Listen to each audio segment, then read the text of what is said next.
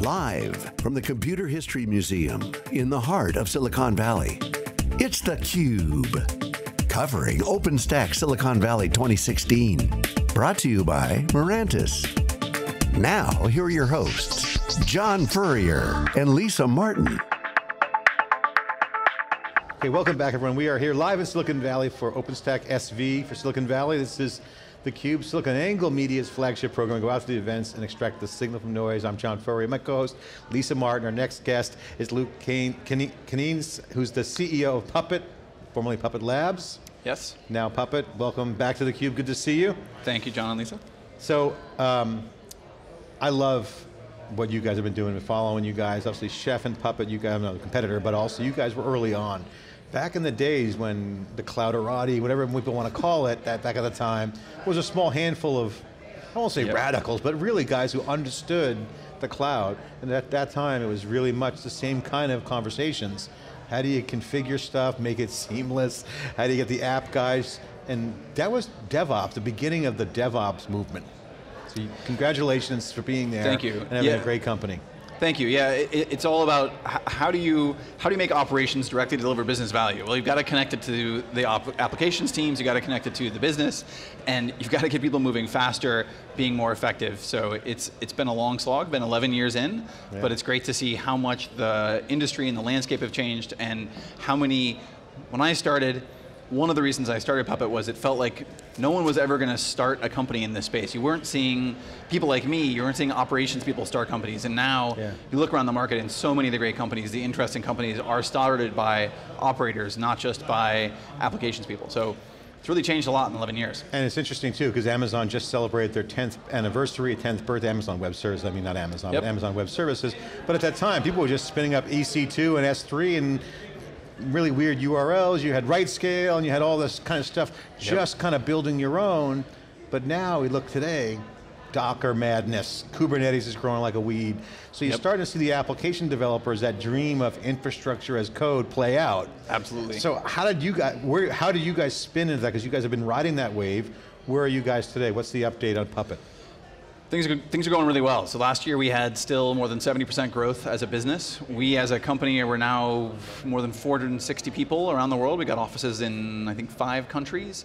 And so the company, I think, is doing really well. The technology is really interesting. We've been doing this long enough now that we really understand the problems we're trying to solve, the customers we're trying to solve them for, and how to take those solutions to market. Because it's one thing to solving a problem for Uber is different than solving a problem for Bank of America, is different from solving a problem for that same bank but in a different country, right? If you're working with a bank in Germany or in Australia, again, there's a different set of problems you have to work with solving. Talk about the problem that you guys are solving today, because the problems of, it's a moving train, right? It's bigger and more complex at a larger scale. You mentioned Uber, I can imagine. It's massive configuration, automation, orchestration, all those challenges, going back from where you guys came from. What are the problems now that you're solving? What's the core problem?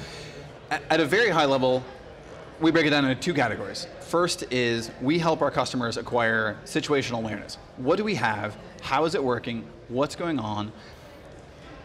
Who made what changes to what environments for what reason? So that there's a lot of understanding that most people are just missing about their environments, especially going to large enterprise. We've got 10,000, 50,000 machines, 10,000 production applications. Getting just an understanding of what's happening is really valuable, and we really help people do that. And then the second piece is, we want you to get control. We want you to not just see it, but really be able to control. I want to be able to, when I deploy, I want it to happen now, and I want to know that it happened, and I want to know it happened securely, and I want to know it happened according to all the rules, but I don't want the fact that I'm following the rules to slow me down, right? So if I've got auditors, if I've got regulators that I'm worried about, if I've got security concerns, which we all do, how can I fit all that into my story, but still move really quickly? And that's what we do at a high level. Now what that translates to is, every organization has different sets of technology stacks and applications they built. So if I go into one organization and say, we manage exactly this for you, that works great for them, but if I say that same stack, that same solution to another company, it's not going to quite work. So if we look at the ways we solve problems for retail companies, for example, and retail companies essentially have a different data center in every retail office around the country, around the world. So they've got a very distributed, very complex application. Finance organizations, on the other hand, tend to be very centralized in a couple of really big data centers. So we've always been really good at helping you manage whatever it is that you have with a common platform, a common language, common tool chain.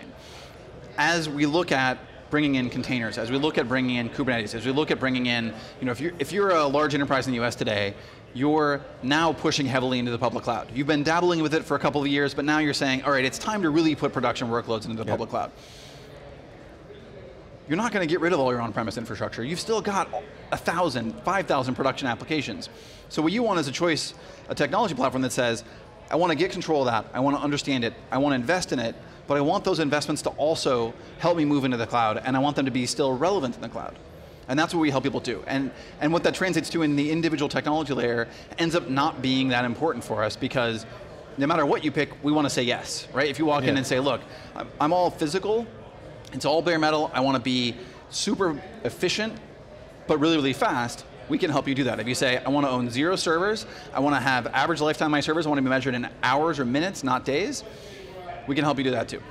So flexibility is key for the customer.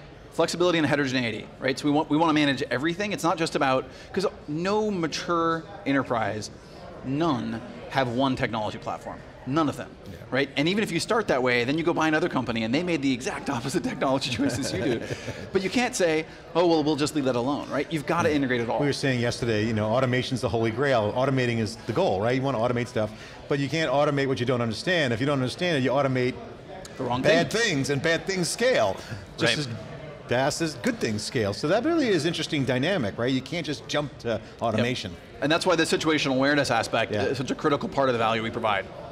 And we hear customers say, we kind of walk in and we say, oh, we're going to help you automate. And they go, you know what, actually, just for the first 6 months, can I just get the agent on there and just let it report so I can see what's going on? And we've been hearing things like, somebody is saying, if I ask a question of that team today, it takes me 6 weeks to get an answer. But if I've got Puppet running on that machine, I can get an answer in 5 seconds. Exact same question, and just skipping past all the organizational dynamics, skipping past building blocks to have that management piece built in fundamentally into the fabric. Yeah, absolutely. Exactly. So first, I enjoyed your keynote this morning. Thank you. And secondly, I saw that on your website you've got, in fact, you talked about it this morning in the keynote, over 30,000 organizations running Puppet. Yeah. I saw that on your website, as well as you have over 20 dogs in your office. Is it that few? That sounds right. Oh, is that few? Oh, that's I think we had like 13 puppies there the other day. Wow, oh man. It's going to skew the numbers. I would have gotten no work done.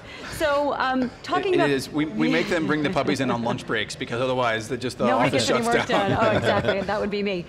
So looking at the successes that you've had, you're a production first company. You just talked about really enabling customers, wanting to say yes. Enabling them to get that insight, enabling them to have control. I looked at New York Stock Exchange, Staples. Talk to us, 65% of the Fortune 100 companies using Puppet. Share with us some of the successes that a Staples is having versus some of the smaller companies that you're working with. What's similar, and how are you really helping them to become software driven? It's a great question, and the angle you're taking of targeting, you look at Staples and say, is Staples a software company? Is New York Stock Exchange a software company? It's, obviously you can look at it at multiple angles, but the challenge they're all seeing is, my success as a business, my customer's happiness is really reliant on my ability to continually improve the software experience I deliver, the value of the software I provide to them. Right. And Staples, you're not providing software, but your software is what gets the right part to the right place at the right time for the right price. Right. So, unfortunately I can't go into a lot of detail about the individual companies, but with the large companies, retail is a great example. So retail and finance are our two largest segments. And retail, what we tend to be very good at is, there are two related problems in retail. And one is, we've got a large data center with a huge amount of really important data that we use to make decisions about what goes where, and stocking, delivering, people, all those pieces. So what we help them do is, how do you, again, get control of this, understand what's happening, and then how do you improve all of this as quickly as possible, but never sacrifice reliability, compliance, security, things like that. And security ends up being a really big area where we can help, where somebody finds out, we've got a new vulnerability. When Heartbleed came out, a couple of years ago, we found a lot of our customers used Puppet because they could fix every vulnerability on their entire 10,000, 15,000 machines in literal minutes. And being able to respond across your entire organization. If you're a retail company, if you can close a 0-day vulnerability in 30 minutes, it's massively, massively powerful. So that's an angle that retail companies tend to take and tend to be really important for them. And what's the cultural impact? How are you helping companies as an enabler to really evoke the kind of cultural shift that they need to in order to be able to deliver anytime, anywhere, any place? Culture is certainly it's a huge part of both the success of adopting Puppet and tools like Puppet, but it certainly is also part of the barrier because you're asking people to change, right? You're asking people to show up tomorrow to be a different person than they were today. Right, and change is hard. It is, and a lot of that cultural change is connecting the role of operations and the role of infrastructure to the value the customer provides. And a lot of organizations, you can go to a network engineer, you can go to a system engineer and say, help me understand how what you do helps your customers. And in some organizations, they're very clear, and in some organizations they'll say, I don't really see how that's related to, that's not my job. Right. So that cultural change, it's a big lift for some organizations, but the value you get once you take that step, and this is what my keynote talked through today, is here are a lot of reasons why people don't invest in DevOps, and the cost of that cultural change, their perceived cost relative to the perceived value, is one of those big barriers. But what we find so often is once you can connect the teams together, once you can connect it directly to business value, that's where you start to see those deploying 200 times more frequently than your peers. You start to see 2,000 times faster from idea to production, right? Or from your customers discovered a problem or is experiencing some sort of pain in using your software to fixing it. So if you've got an operational improvement and you're in a large retail company, how quickly can you propagate that improvement across your whole platform? Right. Dramatically more quickly once you get the alignment in place. And the value, both the value and the cost of that change are really directly related, I think, to the lessons we learned in lean manufacturing, where the companies that got really good at lean manufacturing were fundamentally different from traditional assembly line manufacturing. But everyone switched to it today, right? It took some companies decades to do it, but everyone does it now because it's just that much better a means of operating. So you're really helping a lot of companies dispel the myths of DevOps and help them understand the realities and the opportunities for their business and the impact of their customers at the same time. Absolutely, and the DevOps report, which we've done for the last 5 years, surveyed more than 25,000 people, has helped to show, here's the value you get from adopting it, and then our one-to-one engagement, when we work with customers, whether it's in the pre-sale side, we help them understand, here's what you can get and here's what it'll take to succeed, or once you decide to work with us, to really make sure you do succeed, a lot of that work is helping them see, okay, how do we drive that change, and what's the value we're going to provide, deciding which direction do I take in the beginning? Do I go first to my production infrastructure? Do I go first to Greenfield? We really see, a lot of people want to start with Greenfield strategic projects, but we actually recommend peanut butter a little bit across your entire platform. You get that situational awareness across your entire organization, and they realize that they don't have to start by automating everything. They can start with just a little bit, small experiments, small risks, you get returns quickly, you get experience, you get credibility, and then once you want to take a big step and a big risk, it's easier to do that. It's easier to justify that. And we like it because— and that peanut butter is a little increases the surface area data from a watching perspective, getting that monitoring. Exactly. So I get a comment on the Twitter here, I want to get your thoughts on. It was tweeted that you said 97 to 98% is still legacy environments, DevOps can be relevant, quoting you on earlier, a tweet was out there. I want to just go in the direction of kind of where we've come from, where we are, kind of where we're going. Test dev has always been one of the biggest cloud use cases. Oh, low-hanging fruit, test dev. You know that world. So, but now production is really now on the table, moving very fast. So, interesting conversation we had in our crowd chat with our team with these testers. So there's a little bit of a religious thing going on with testers, with cloud native and cloud environment. The legacy environments, they have certain test things that they do, yet the agile philosophy of what we're living in cloud is interesting. So test dev is a dynamic. Can you share your thoughts on this? Because it seems to be kind of a, I won't say controversial, but certainly highly debated. What is the test methodologies? How should people be testing in a DevOps agile market? Yeah. Especially cloud native too, with mobile apps. To me, the most important thing about any test or development environments is can you honestly say a passing test in this environment is remotely relevant? Because in so many situations, we've seen development environments and test environments that are built and managed entirely differently from production. So the fact that it all passes green in test may be completely irrelevant to you, right? And then you go to deploy, you find it's Saturday night at 10 p.m., the deployment entirely failed, and now you've got 24 hours to back out this complicated deployment. Your site's been down for a day, everyone's really upset. Yeah, exactly. That doesn't work. So the first priority has to be, are my environments sufficiently similar that my promises are high quality, right? I think it will work in production. So, and if you have a development environment, if you have a test environment, you have to automate it because there's no other way to guarantee equality in the environments. And when you automate it, you have to automate using the same platforms, the same code, the same tools. When you promote your code, you have to promote your automation, right? So if you say, hey, I'm going to move the application itself from dev to prod, you need to move the automation that deploys that application from dev to prod. So you've got to have consistency of platform. So end-to-end deployment, you've got to have test to dev. Right. I mean, to test up dev to production. Exactly. Now, if you look at answering the question, how does testing fit into an agile world? Again, going back to lean manufacturing, the way they talk about this is moving quality to the left, right? We all remember Chevrolets from the 70s. The way Chevrolet tended to build cars, the way American companies tended to build cars a few decades ago was you build as many cars as possible, as quickly as possible, and at the end you go, are they high quality? Let's check. And the ones that weren't high quality, they would fix. They would go, okay, well, that door's not on right, that seat's not attached right, we'll go fix that and then we'll ship it. Lean manufacturing says, if you have a quality problem, you want to fix that and find it as early as possible. You want to move it to the left. And what that means is, A, you integrate your quality management and your execution at the same time, right? So you put quality and development right next to each other. Yeah. And B, so you don't go through separate stages, right? So you don't separate the experience or the people. So the life cycle of development has total quality built in. It needs to, right? And this is the direction that everyone has to be going. Now, you can look at an environment that does that really successfully, and you could convince yourself, oh, they don't do tests, or they don't do that kind of environment. That's not really what it turns out, right? The fact that you can't see a separate environment doesn't mean they aren't doing testing. It doesn't mean they don't have a development environment. It means that way of working is directly integrated in the flow from idea into production. And this is the other piece that we talk about a lot is it's not enough to say we're really good at this or really good at that.